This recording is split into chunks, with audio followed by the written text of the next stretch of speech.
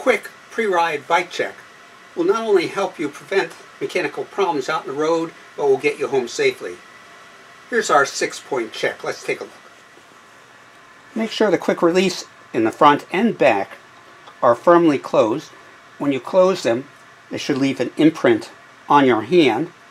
This is especially important if you're removing the wheel for transport. Pick up the bike and spin the wheel to make sure that the wheel is centered between the brake pads. Do the same for the rear. The brake pads should hit only the rim and not the rubber, otherwise you're going to blow out the tire when you're out on the road. When you pull back on the brake lever on the front and the back, they should be able to put 2 fingers between the handlebar and the brake lever when fully engaged.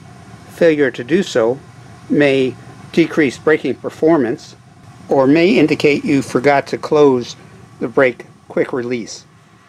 Feel both the front and the back tire to make sure they're adequately inflated.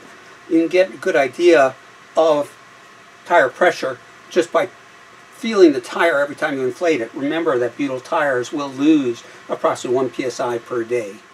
Finally, make sure that everything is adequately secure, whether it be your Garmin, your lights, water bottle, if you should carry a pump, and your saddlebag.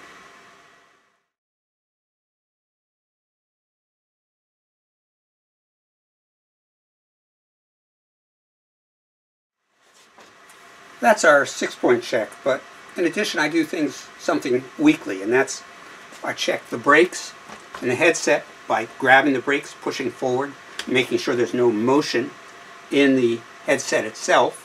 Try to move the bike side to side to see if there's any play in the hubs.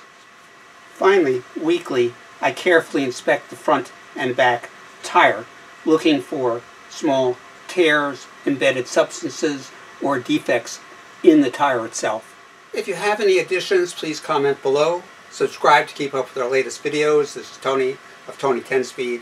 Safe cycling.